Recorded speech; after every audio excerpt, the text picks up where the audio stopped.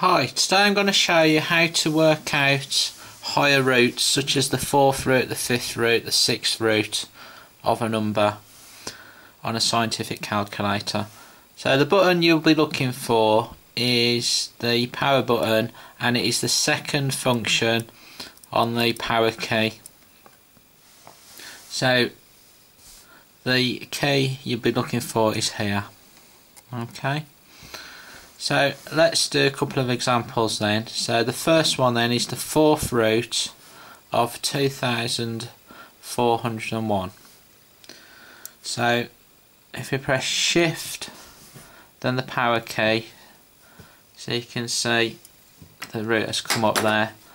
So if we type the 4 in the little box there, use your cursor key to move it along, and then type in your number 2401, hit your equals, and that will give you an answer of 7.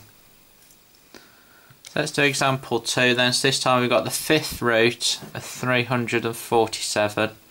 So again we go shift, press the power key.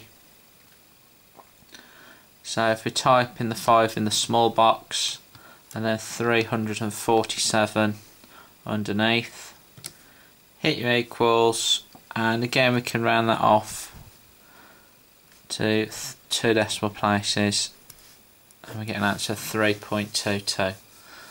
Thanks for watching.